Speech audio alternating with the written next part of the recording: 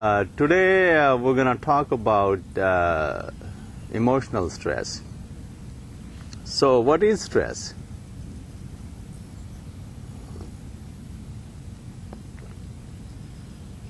I divide stress into two forms. One is what I call outer stress, and the other one as inner stress. Now, outer stress is the usual stressful situations. Like somebody is in the hospital, somebody lost their job, somebody got divorced, just the usual stresses of daily life.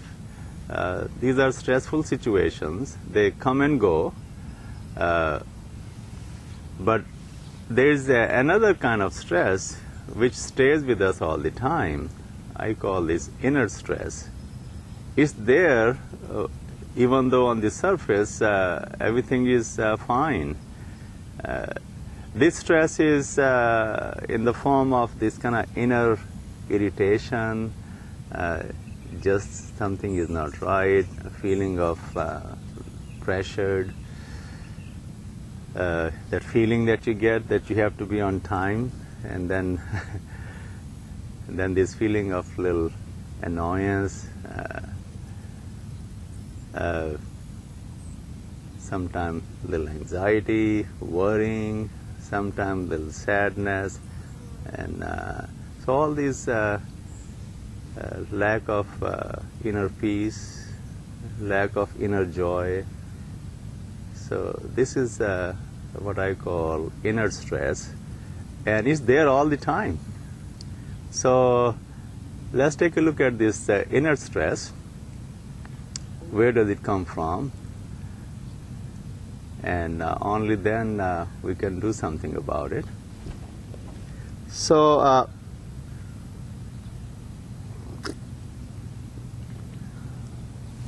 on a personal note, a few years ago, I was suffering from all this stress of daily life, little annoyance, little irritation, what happened at work, what happened in the hospital, just the usual thing, what's going on politically in the country, just the usual thing. If Lakers lost their game, I'll get upset. So,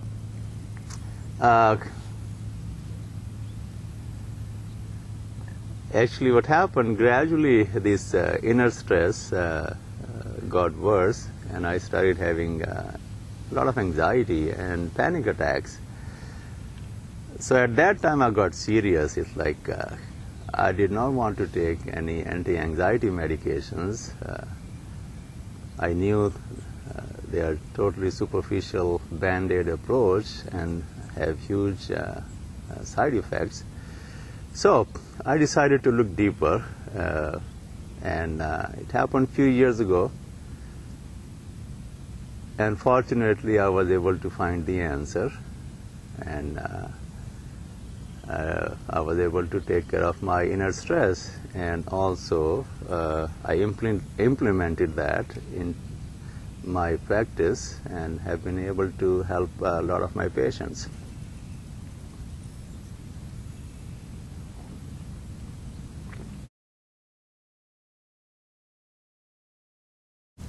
What happens when I get stressed out? This is the question I asked. Who is this I who gets stressed out? If I could figure this out, then I could get somewhere. Who is this I? Who am I in real? This was a tough one. There was no answer. So for tough, difficult diagnosis, we physicians, we employ a strategy called rule out. Rule out this possibility, rule out this possibility. It's a process of exclusion. And so I utilize that. So I started looking at who I'm not. So with this thought process, one day I went to a neighborhood park. It was in the evening, around sunset time, gentle breeze was blowing, and I was the only one in the park. It has beautiful trees. So I started pondering who I'm not, and in that way I can find out who I am.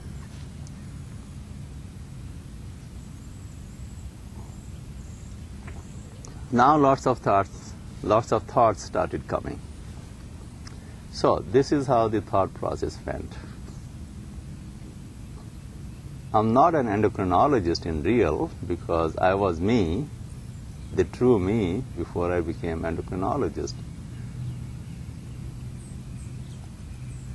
I'm not even a true husband, because I was me before I got married.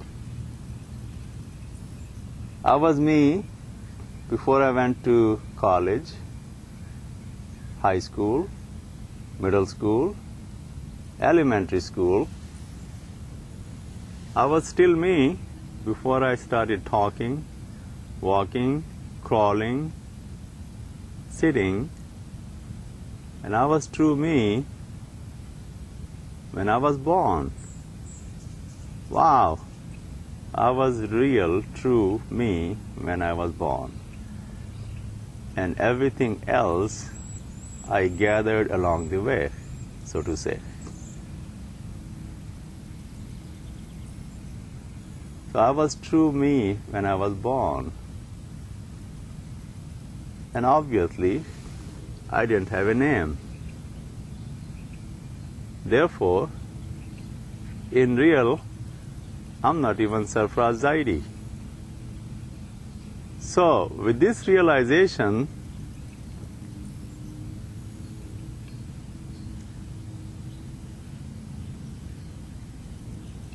all the emotional pains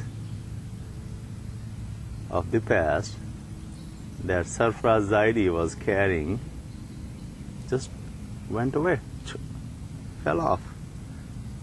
Once I realized I'm not Dr.Zaidi. So, Dr.Zaidi was carrying all those pains, all the past. Dr.Zaidi is worried about future, and I'm not even Dr.Zaidi. That was a very deep realization, a deep inner change, and with that, I got in touch with this inner peace, and I get in touch with that inner peace anytime I want. Actually, most of the time I stay in touch with that inner peace. It was always there, I just found it. So, with this mindset, I came home, told this little story to my wife, and went to bed. Next morning when I woke up, I still had same mindset, and the next question was, so how was I when I was born? So of course I didn't know how I was when I was born. Fortunately, I was in charge of a well baby nursery in my early career, and then I also had the opportunity to have my own little baby. And I'd taken actually 2 months off when our baby was born, so I could spend time with her and help my wife too. So,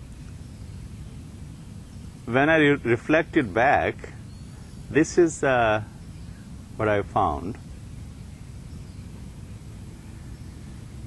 In little newborn babies, once their physical needs are met, like a full stomach, a warm blanket, and a clean diaper, just the very basic needs. Once those are met, babies are joyful from within. Just like that. They don't say, "Oh mom, that milk was yummy, I want seconds." No, wanting more is not there.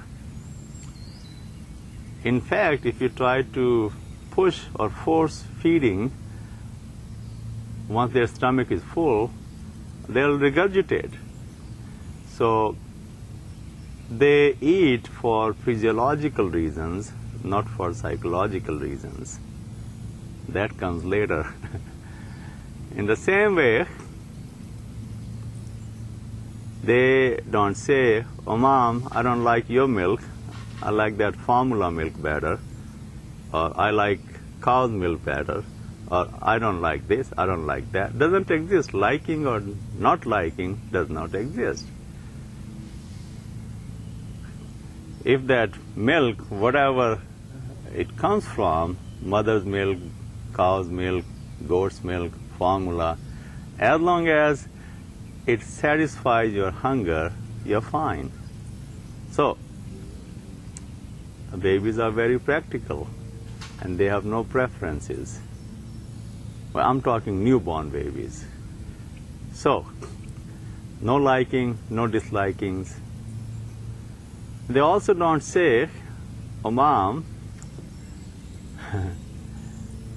I'm a baby girl and you're putting this blankie which has dinosaurs on it. Don't you know other kids will make fun of me? You should put a blankie with pink butterflies on it." No, they don't have these concepts. They don't even have the concept that they're a boy or they're a girl, how they should be dressed, how they should not be dressed. Concepts do not exist. And why do I say that? You can observe it right now. Actually, where do the concepts come? Concepts come from thinking, right? Concepts come from thinking. Where do the thinking come? Thinking comes from language. Just observe yourself. Like right now, I'm thinking in terms of English. You are thinking in terms of English. If I was talking, for example, in Chinese, and you didn't know Chinese, to you, those will be just sounds without any meaning attached. So, that's what language is. In real, these words are sounds. But every sound has a concept attached, and you have to understand that concept, then it becomes language.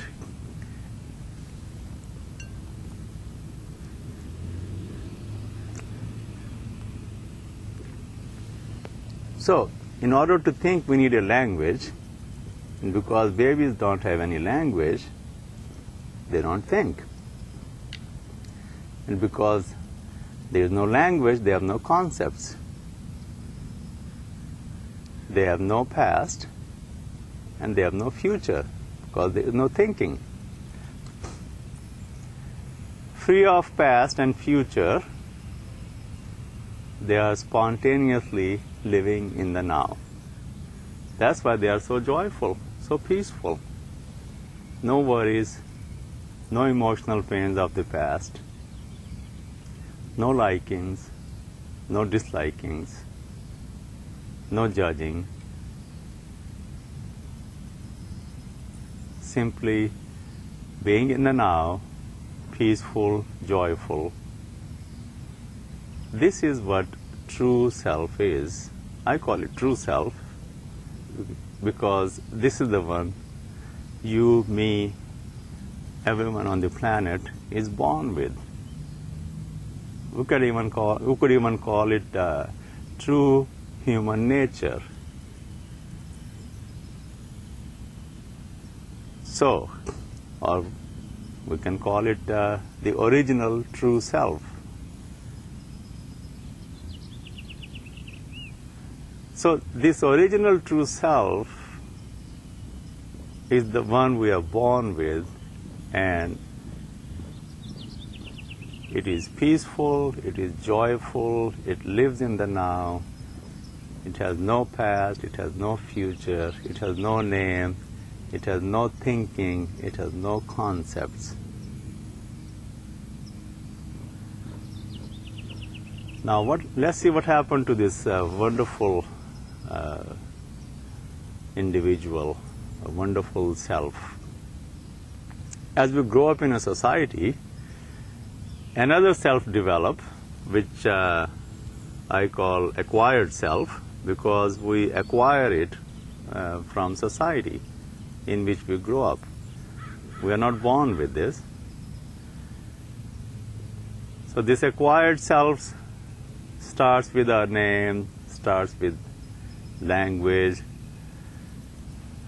and then comes all the concepts, all the information. We create our past, then we worry about our future. So this acquired self is the basis of all of our inner stress. And what happens, this acquired self, as we grow up in a society, it gets up in the driver's seat, pushes away the true self onto the passenger seat, back seat, and then in the trunk. So as a grown-up person, we are totally identified with this acquired self. That's who we think we are. So in this way, this acquired self steals our true identity.